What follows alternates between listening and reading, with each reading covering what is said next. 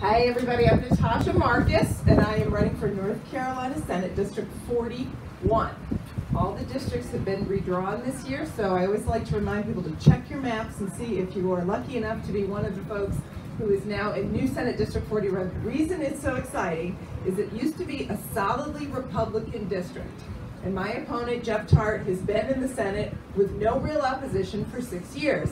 But they had to redraw the districts this year. Can I hold it this way a little bit so I can look at those people? Thank you. And what's exciting is it now has more Democrats than Republicans in the district. And this district voted for Hillary over Trump by 5 percentage points. And for Governor Roy Cooper by 10. Whoa! That makes this district the best chance we have to pick up a Senate seat in the whole state. So if you're lucky enough to be in Senate District 41, you can be part of the change for North Carolina. We are way out of balance in Raleigh. We have so many Republicans, they don't even have to listen to us Democrats anymore. We can't let that continue.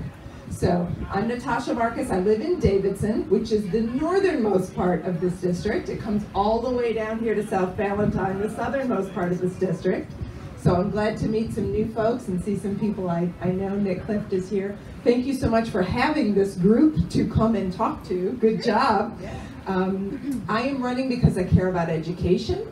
My opponent says he cares about it, but he and his party have been in charge since 2010, and you know where we are in education. $10,000 below typical salary for a teacher. Our neighboring states all pay $10,000 more. Our per pupil spending is not even where it was before the recession hit. And we have many, many more students in our public schools than we ever had before. I care about the coal ash and the drinking water that my opponent seems to think is fine. Let's just leave it there and let it leach into the drinking water. It's not okay with me. I don't think it's okay with you. And I think we should have a system that provides health care for everyone.